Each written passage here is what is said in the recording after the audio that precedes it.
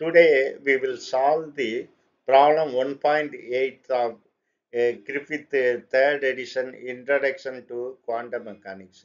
The problem 1.8 is, suppose you add a constant V naught to the potential energy. By constant I mean independent of x as well as t. In classical mechanics, this does not change anything, but what about quantum mechanics? So that the wave function pick up the uh, time dependent phase vector exponential I minus I v naught t over h cross. What effect does this have the expectation value of a dynamical variable? So now let us say suppose psi satisfy the Schrodinger equation without V naught. That is Schrodinger equation is I h cross delta psi over delta t, which is equal to minus h cross squared over 2m delta 2 psi over delta x2 plus v psi. Now find the solution psi with V naught. This is Schrodinger wave equation. It's without V naught. Now we are going to find with V naught. With V naught, the wave function is pi. Let us say the wave function is pi, which is equal to psi e power minus I V naught t h cross as given in the problem. So now the Schrodinger equation will become I h cross delta pi over delta t, which is equal to minus h cross squared over 2m delta 2 pi over delta x2 plus b plus v naught pi. So now we will find the solution for this. So now we got this Schrodinger equation. Now you replace pi by its wave function psi e power minus I v naught t over h cross. So you apply here. So this will become, this pi will become psi. I am in the right side. I am taking e minus I v naught t over h cross as a common factor. So this will become minus h cross squared over 2m delta 2 psi over delta x2 plus v naught psi and multiplied by this exponential term. Now, what we are going to do is we are going to take in the left hand side, we are going to take the time derivative of this parameter psi e power minus I v naught t over h cross. So, first, as it is, you differentiate psi. So, this will become I h cross delta psi over delta t.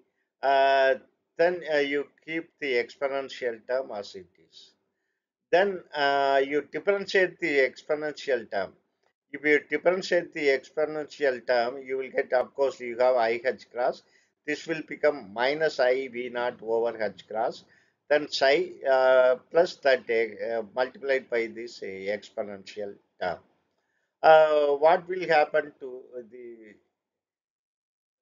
other side? Other side, if its derivative is with respect to x. So here in the exponential terms, no x dependence. So we are keeping this as it is. So right hand side will be as it is. Only thing is here in both right hand side and left hand side, we can cancel out this exponential term. So then you will get I h cross delta psi over delta t. Here you will get my, minus I v naught. So here you can see I into I square, which is minus 1. So this will become minus 1 of minus 1. Minus of minus, you will get plus. Plus V naught psi. And this H cross will get cancelled with this H cross. So you will get only V naught plus psi. So in the right hand side, you are retaining the same thing as it is. Now you can see in the right hand side, you have V naught psi plus V naught psi. In the left hand side also you have plus V naught psi. So both will get cancelled. This will get cancelled with the right hand side. So you will get only only you will get IH cross delta psi over delta t minus H cross squared over 2m delta 2 psi over delta x2 plus V psi. So this is exactly the same as what we have without V naught. So this has no effect on expectation value of dynamical variable because we are getting the same Schrodinger wave equation. I refer my lecture on constant perturbation. In the case of constant perturbation, it will not affect the energy level of the system. Uh, in the case of harmonic perturbation, uh, the particle may observe the observe or emit the waves. So either it observe the wave or emit the wave. In the case of constant perturbation, it will not observe or emit the wave. So the it retain the energy level. So that is conceptual one. Here we have mathematically proved it. Thank you very much for watching my video and supporting me continuously.